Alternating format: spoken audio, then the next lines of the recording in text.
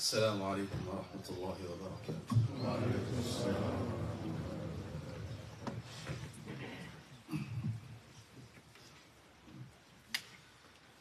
الله أكبر الله أكبر الله أكبر الله أكبر أشهد أن لا إله إلا الله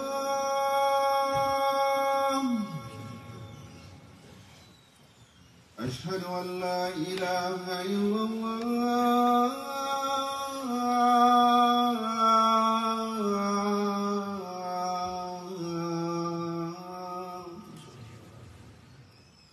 أشهد أن محمدا رسول الله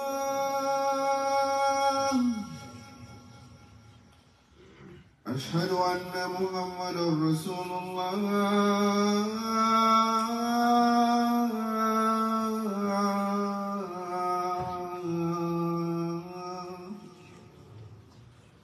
حي على الصلاة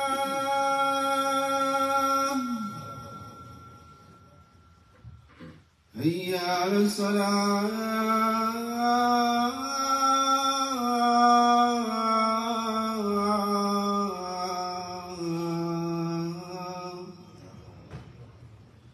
حي على الفلاح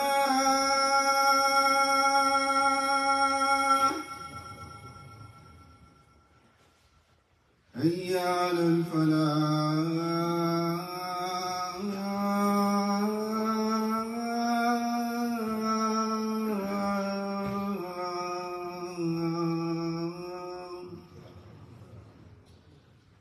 الله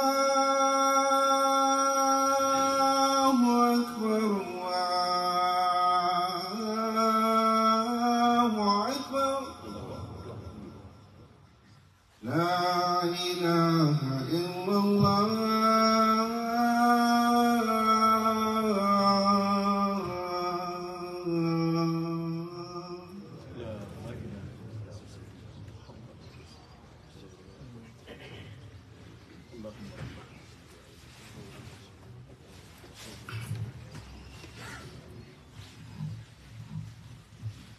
أعوذ بالله من الشيطان الرجيم.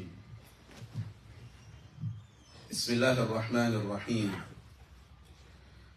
الحمد لله رب العالمين، والعاقبة للمتقين ولا عدوان إلا على الظالمين، وأشهد أن لا إله إلا الله وحده لا شريك له، وأشهد أن محمدا صلى الله عليه وآله وسلم عبد الله ورسوله أما بعد. Brothers and sisters in Islam, we thank the Almighty Allah for giving us another opportunity to be here. We thank Him for His mercies that He's bestowed upon us. We bear witness that there is no deity worthy of worship except the Almighty Allah. We also bear witness that the Prophet Muhammad sallallahu alayhi wa alihi wa sallam is His servant and His messenger. Whosoever the Almighty Allah guides is really guided.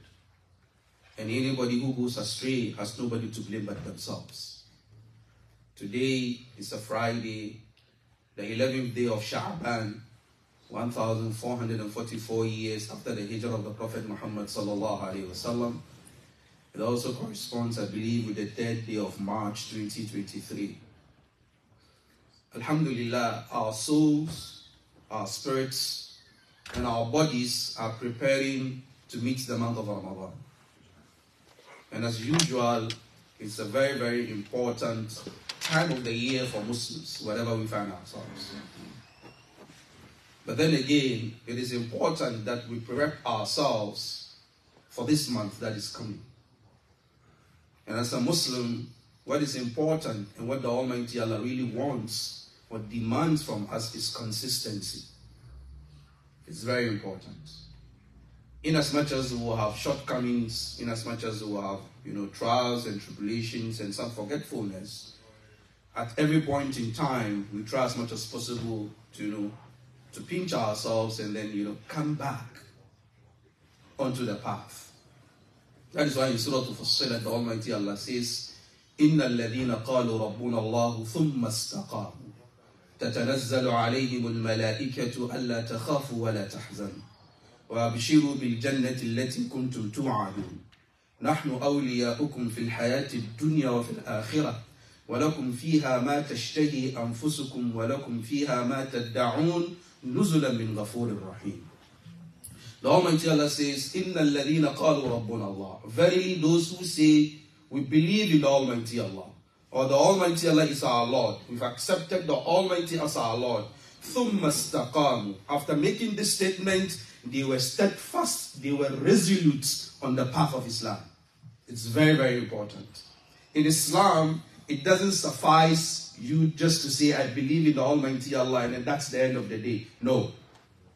Al-Imanu qawlun wa amal. Iman in Islam is statement and then works.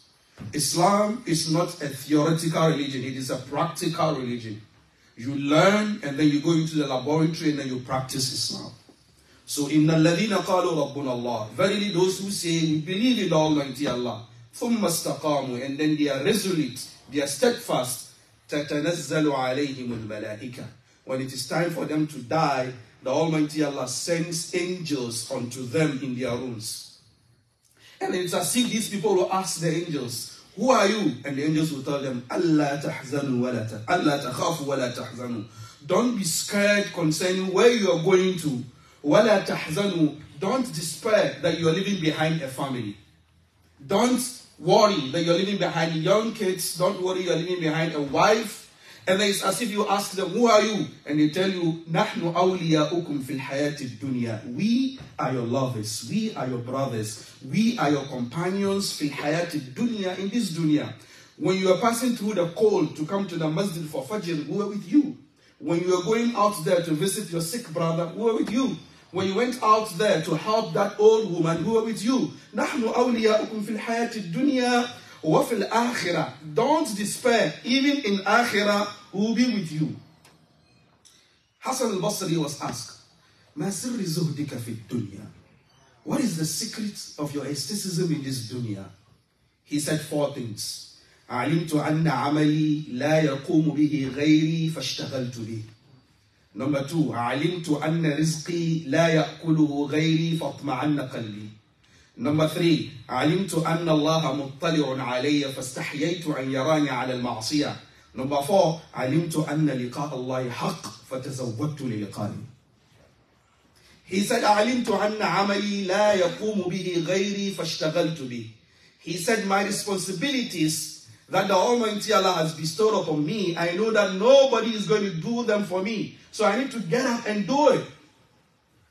The ibadah that we are doing, nobody is going to do any ibadah for you. Understand that. All of us have been programmed by the Almighty Allah and given a task. And we are supposed to fulfill those tasks. So understand this. Nobody is going to do your ibadah for you. Not your father, not your wife, not your husband. It's not going to happen. Whatever you do, you are held accountable for it. Your father can be the biggest sheikh in the community. If you are not a steadfast Muslim, the Almighty Allah doesn't care. He told his daughter, sallallahu alayhi wa sallam, Ya Fatima, salini ma shi'ti min ad-dunya.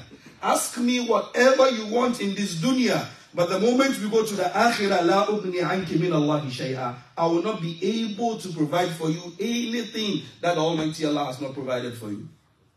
If the Prophet Muhammad sallallahu alaihi wasallam is giving this statement to his daughter Fatima, what about you and I?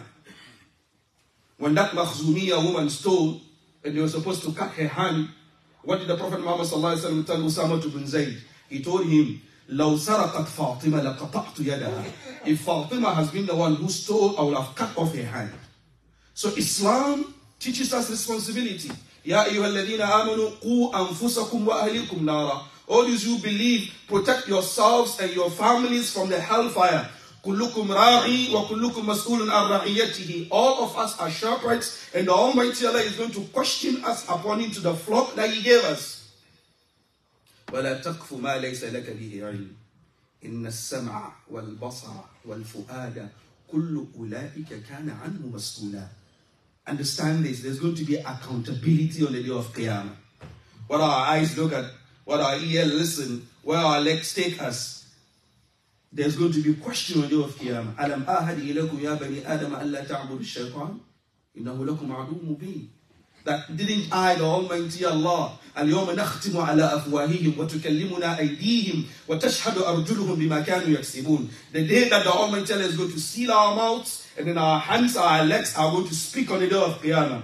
So let's be mindful of how we carry ourselves. ما يلفظ من قول إلا لديه رقيب وعتيد. You don't make any statement except there are two angels who are recording whatever we are doing. So Hassan al-Basri said, علمت أن عملي لا يقوم به غيري فاشتغلت به. I know that my responsibility, nobody is going to take care of it apart from me, so I'm busy with it. Umar bin Khattab one day was going into the streets of Medina at night, checking the welfare of the community. In the depth of the night, he saw fire kindling somewhat. He got closer and then he realized it was a woman and then some kids. And then there was a pot on the fire. And then he asked her, what's going on? She said, I'm cooking food for my kids. He said, at this time of the night, what are you cooking for them? She said, I already have water and stones in there. The kids will think I'm cooking for them. They will wait for the food. The food will never be ready and they will sleep like that. And then he asked her, what is your complaint? She said, Allah fi Umar. Ayali amrana wa yaghfal anna. My complaint is about Umar. He is our leader, but he has forgotten about us. And she didn't know who she was speaking to.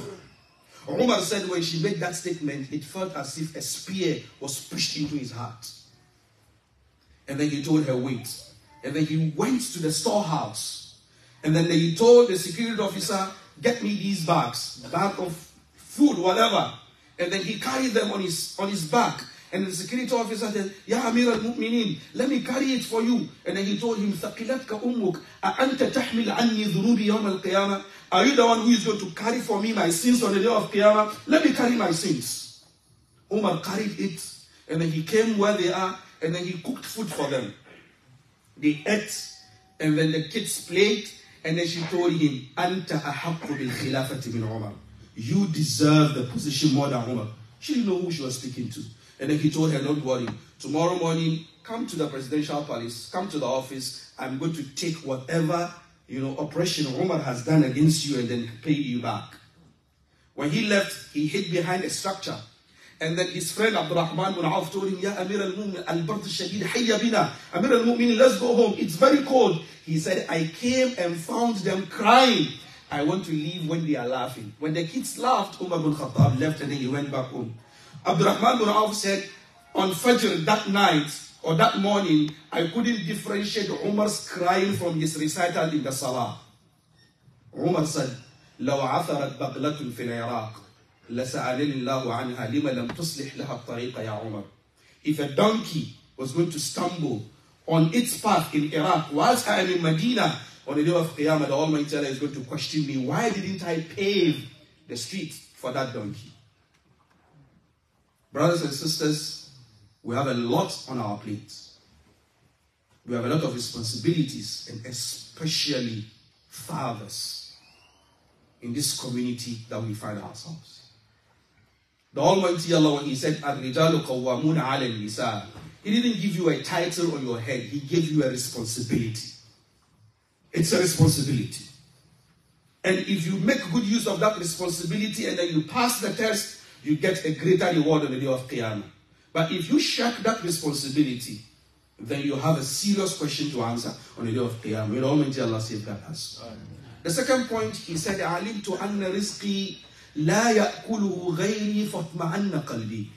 He said, I know very well, surely enough, that my rizq, my sustenance, no one else is going to take that sustenance away from me. So I'm at peace. It's very, very important. Let's understand this. That whatever the Almighty Allah has decreed for you is never going to miss you. لو ركب ابن آدم السحاب فرارا من رزقه لركب الرزق البرق ليقع في فم ابن آدم. If the son of Adam climbs or rides the clouds trying to run away from his rizq, the rizq will mount the lightning and then overtake Ibn Adam and then get to him. What the Almighty Allah has written for you is for you. Don't look at what other people have. Be content with what you have. Your one jalbab and your one kufi is enough for you. Whatever you have, someone lives in a multi-million-dollar mansion, you are renting. That's what the Almighty Allah has decreed for you. That is going to give you peace of mind. But if you say no, you want to live in the same house as some other person is living, that is the first step of being a corrupt person. النفس تجزع أن تكون فقيرة والفقر خير من غنى يطغيها فإن أبت فجميع ما في الأرض لا يكفيها هي القناعة فاحفظها تكن ملكا لو لم تكن لك إلا راحة البدن فانظر إلى من ملك الدنيا بأجمعها هل راح منها بغير القطن والكفن. The soul, our souls and our desires don't want to humble themselves and then accept the decree of the Almighty Allah. The food that we eat once a day, some of us are not okay with that. But then understand, وَالْفَقْرُ خَيْرٌ مِنْ غِنًى يُطْغِيهَا. Poverty is better for you if money is going to make you go wayward or be someone who has gone astray. فَإِنْ أَبَتْ. If you don't want that, فَجَمِيعُ مَا فِي الْأَرْضِ لَا يَكْفِيهَا. Even if we give you everything in the world, you'll not be satisfied. هِيَ الْقَنَاعَةُ فَاحْفَظُهَا. Contentment, فَاحْفَظُهَا. Protect her. تَكُنْ مَلِكًا. You be a king. لَوْ لَمْ تَكُنْ لَكَ إِلَّا رَاحَةُ الْبَدَنِ. If the only thing you have is your health, that is the best for you. وَانْظُرْ إِلَى مَنْ مَلَكَ الدُّنْيَا بِأَجْمَعِهَا. Look at the person who has held the whole world and what is in her. The day he was going to Qiyamah, apart from cotton wool in his nose and in his straw, where did he go with? The university that I studied in Niger, the late king of Saudi Arabia, Malik Abdullah Rahimahullah, gave the university $65 million to build a new complex, a new campus. The day Abdullah died, and that is from his own money, not from the coffers of Saudi Arabia, his own personal money, $65 million. The day Abdullah died, he was put on the shoulders of his own kids and then he was buried just like anybody else. You saw the death of Sheikh Khalifa of Dubai. Min al-Burj ila al-Qabr. From the tower to the grave. So understand what the Almighty Allah has given you. That is what is for you. هي القناعة فاحفظها تكن ملكا. How whatever properties you have, on the day that you're living the dunya, you're not taking anything with it. When a baby is born, the hands or the fists are clenched like this. But when you die, your hands will be spread out. The scholars are saying when you are born, your clenched fist means you want to grab everything. You just came in, so you want to grab everything. On the final show, you couldn't grab anything, so your hands are empty. That's the reality of the dunya. They say when we are born, adhan is called, but no salah is performed. When we die, salah will be performed without adhan. And the scholars are saying the secret is that it tells you that your life is between adhan and iqamah. That's it. That's the secret. Your life is only the time that Imam walks in, he says, Istawu, and then the adhan is mentioned, or the iqamah is read, and then he says, Allahu Akbar. From the moment the adhan is mentioned to the time that he says, Allahu Akbar, that's how long you're going to live in this dunya. That's why when you're born, the adhan is mentioned, but no salah. When you die, there's going to be a salah without adhan. The adhan was mentioned the day you were born. Brothers and sisters, let's be content with what we have. Young men that you are listening to us, let's be content with what we have. When you see our fathers who are businessmen and then they own mansions, they own cars, they own money, they went through a lot before they got there. If you want to get there, you also have to go through that place. But if you say, no way, you're going to overtake, you're going to crash. And when you crash, you're going to die. أقول ما تسمعون واستغفر الله لي ولكم ولسائر المسلمين من كل ذنب فاستغفروه إنه هو الغفور الرحيم.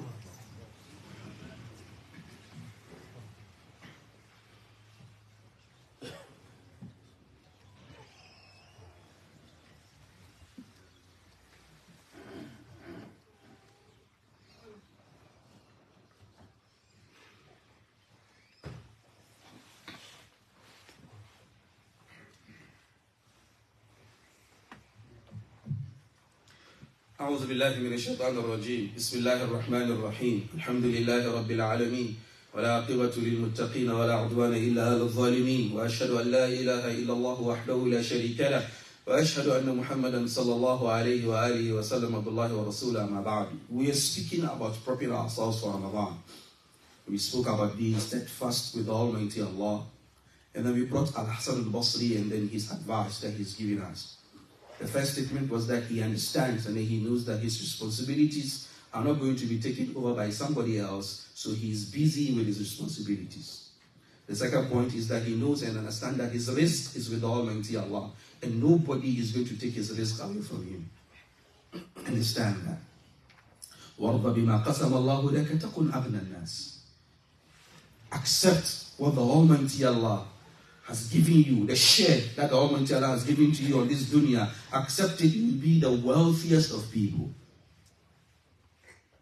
Most of the times you hear that this celebrity has committed suicide. This celebrity has committed, almost every year you hear celebrities committing suicide. They have multi-million-dollar mansions across the world, they have private jets, they have all this money, but then they are killing themselves. Why? There is no qana'ah, there is no contentment. But you as the Muslim, you are content. And that's the discipline that Islam brings. And then you need to look at it deeper to drink more of that fountain. Because this dunya is a fleeting experience. Cars that were manufactured in 1920 or 1940s, when you bring them now, nobody wants them. Someone killed someone to get that car in the 1940s. If he's alive today to come and see the kind of cars we have, he will weep blood because he done something for something that is worthless or useless. Let's be content with what we have. The second point, the third point, he said, "Alimtu anna Allah muttali'un alayhi." I know that the Almighty Allah sees me all the time. فَاسْتَحْيَيْتُ أَنْ يَرَانِي عَلَى الْمَعْصِيَةِ. So I'm ashamed that the Almighty Allah will look at me and then he sees me committing a sin. My brothers and sisters, whether we like it or not, we are human beings and then we are going to commit else. We're going to sin. But then try as much as possible to move away from the kabair, the major sins. Move away from them. Make sure you come to the akhirah with the Almighty Allah with minor sins that istighfar can clean them. So long as we understand that we are going to commit sins, then it is perfect that we have at the back of our minds that we are going to do istighfar all the time. At-tawbah all the time. Istighfar all the time. All the time. Don't go a day without having istighfar. The Sahaba said, we sit with the Prophet Muhammad sallallahu alaihi wasallam in a moment, and then he's done istighfar between 70 and 100 times. Not in a day, in a moment. At a sitting, they just hear astaghfirullah, astaghfirullah, astaghfirullah. 70 or 100 times. Another moment, they sit somewhere, they hear astaghfirullah, astaghfirullah, astaghfirullah. But the problem is that we don't even realize that we are committing the sins. We don't even acknowledge that we are committing the sins. Qaswatul qalb. The hearts have become so caked and so strong and very stony that the words of the Almighty Allah doesn't penetrate our hearts. And sometimes when the imams mount the pulpits to teach us, we think that sometimes the imam is wasting time. Or when the imam reads a long surah in the salah, that's all you hear. We keep on chuckling in the salah. Where are you going? Whatever you want outside there, this is the office that the approval comes from it. This is where the approval is made. So if you leave the approval office and then you go around running around, what are you doing? I'm not saying come and spend 24 hours here. No. What I'm saying is that when you come here, have quality time with Almighty Allah. Let the 10, 15, 20 minutes you come here be quality time with Almighty Allah. The Almighty Allah is not interested in quantity, He's interested in quality. That is why istighfar is not about making billions of istighfar a day, but then what's the quality of those istighfar? You come into our masjid and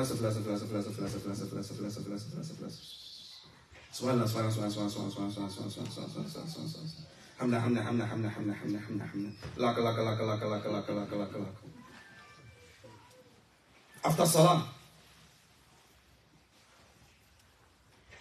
Imam Ali came into the masjid and then he found someone doing istighfar the way you and I do istighfar, and then he told him, istighfaruka hada yahtaju ila istighfar. This is your istighfar, you need to do another istighfar so that the Almighty Allah will clean this one, because this one is a sin. The one that you are doing is a sin.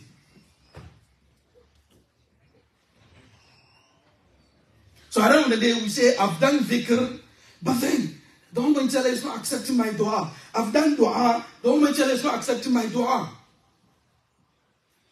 You're doing dhikr, and then someone calls you, and then you tell Allah, pause, let me receive this call.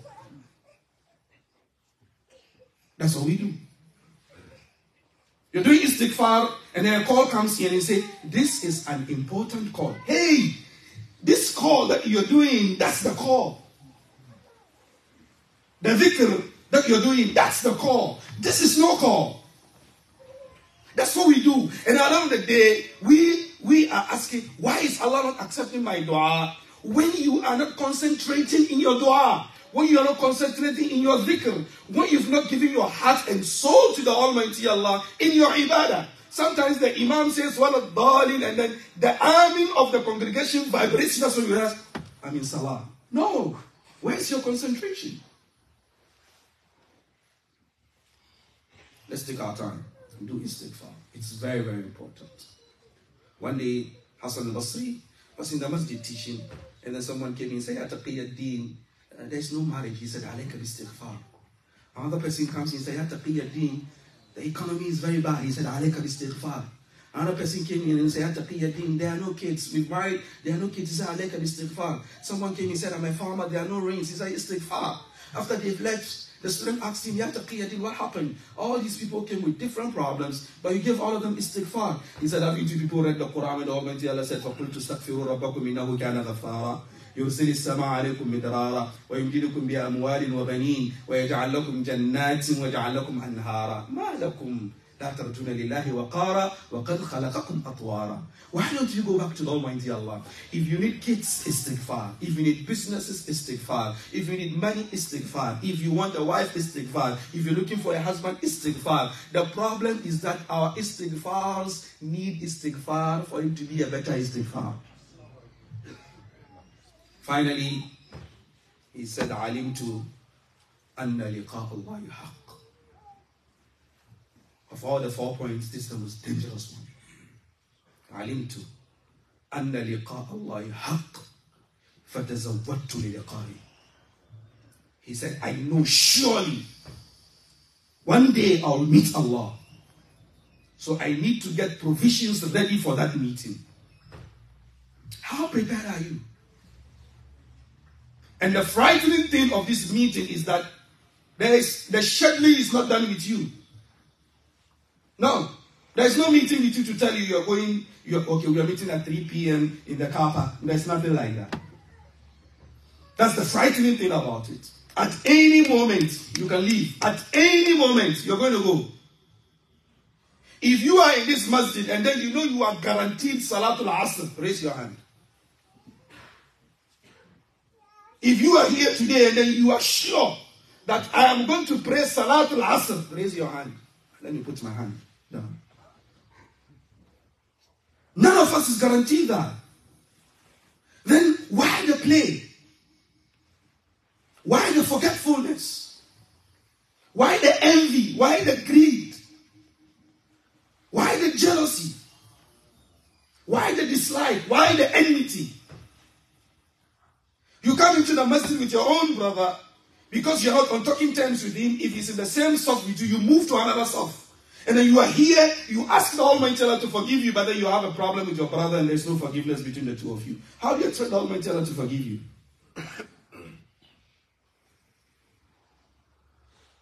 Ibrahim al-Adham was sitting in the city, and a young man came.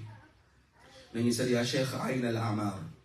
Where is the latest neighborhood that everybody is moving towards? Everybody wants to have, there are neighborhoods in the city where you want to have a condo, or you want to have an apartment there. So he came and said, Ya Shaykh, Ayn al-Amar. Where is the latest neighborhood, expensive, exquisite, high-class place? I'm new in the city, I need to have, a very nice neighborhood to live. He said, follow me. They walked, walking. They passed through the city center. They went. He said, Sheikh, where is the latest neighborhood? He said, it's ahead, let's go. All of a sudden, he found himself in the cemetery, the graveyard. He said, Ya Sheikh, I said, I need the latest neighborhood where I'm going to, stay, and you bring me to the cemetery. He said, كل الذين هناك سيرجعون إلى هنا ولا يوجد أحد هنا يرجع إلى هناك. He said, all those who are here in the cemetery, all those people you see over there, all of them are going to move eventually here. They're going to come here. But nobody is going to leave here and go back there. So if you need a new neighborhood, build your home here right now.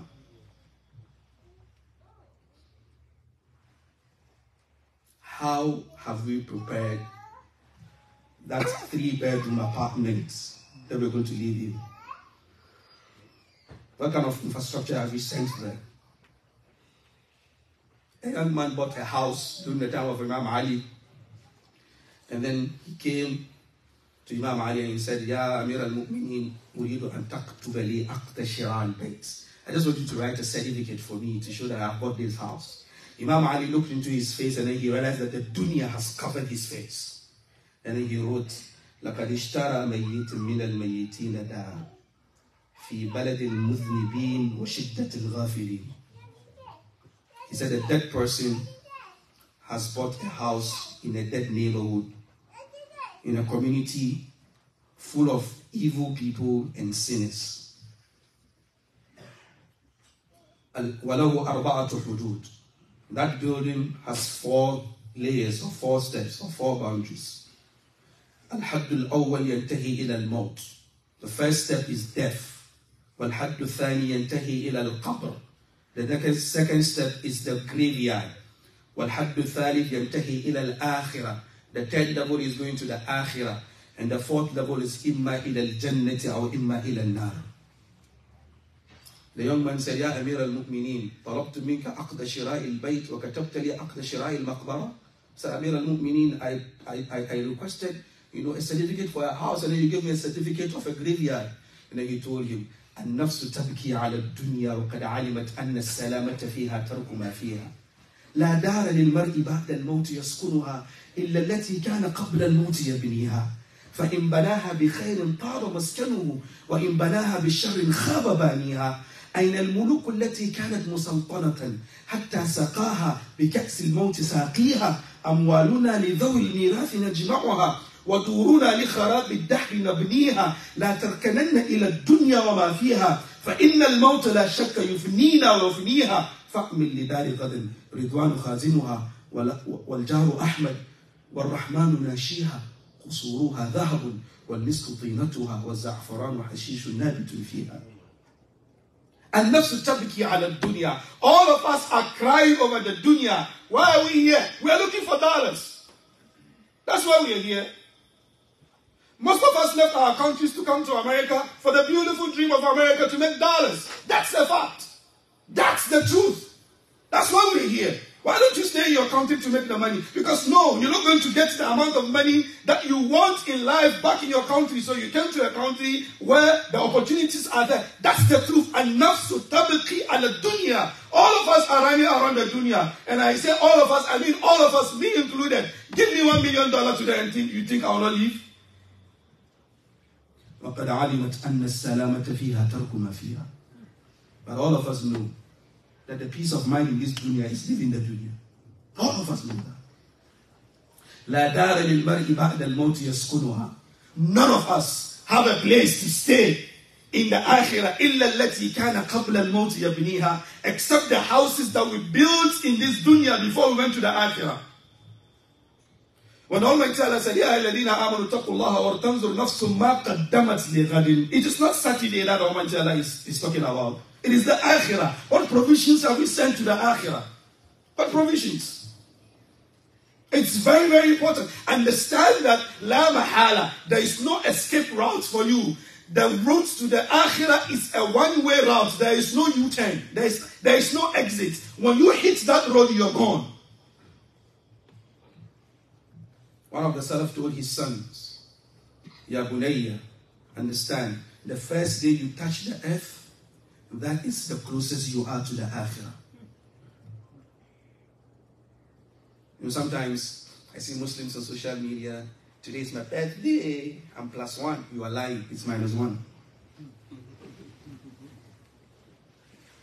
I'm 40 years old. I thank the Almighty Allah for giving me, for increasing my life. What told you is an increase? If you're going to live for 60 years in this dunya, and then you are 39 today, next year you'll be 40, how many more left? 20. The following year you'll be 41, how many more left? 19. You're going to die. That's the fact. The Almighty Allah didn't bring us to the dunya to come and play and joke and jump around. No. We are here for a purpose. وَمَا خَلَقْتُ الْجِنَّ وَالْإِنسَ إِلَّا لِيَعْبُدُونَ مَا أُرِيدُ مِنْهُمْ مِنْ رِزْقٍ وَمَا أُرِيدُ أَنْ يُطْعِمُونَ. You are here for a purpose. My final statement, I've taken much of your time, forgive me, is ask yourself, and let me ask myself, the lifestyle that we're living now, when you die today, are you sure you will make Jannah?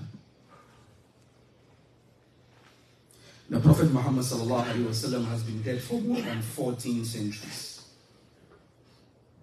But then he lived for only 63 years. My question to us, if I live for 70 years, and then I die, and I'm put in the grave for 500 years, are you sure, am I sure, my ibadah for 70 years will give me tranquility in the grave for 500 years? It's a question we need to ask ourselves. Let's prepare. The meeting with Almighty Allah is through. Let's prep ourselves for Ramadan. It's an opportunity that the Almighty Allah has given us. Some of us might not see Ramadan. But then when we see Ramadan, let's have this at the back of our minds. That it's a workshop that the Almighty Allah has presented for us to renew our covenant with Almighty Allah. ربنا آتنا في الدنيا حسنة وفي الآخرة حسنة وقنا عذاب النار ربنا لا تزغ قلوبنا بعد إذ هديتنا وهب لنا من لدنك رحمة إنك أنت الوهاب ربنا إنك جامع الناس لا ريب فيه إن الله لا يخلف الميعاد سبحانك اللهم بحمدك نشهد أن لا إله إلا أنت نستغفرك ونتوب إليك قوموا إلى صلاتكم يرحمكم الله.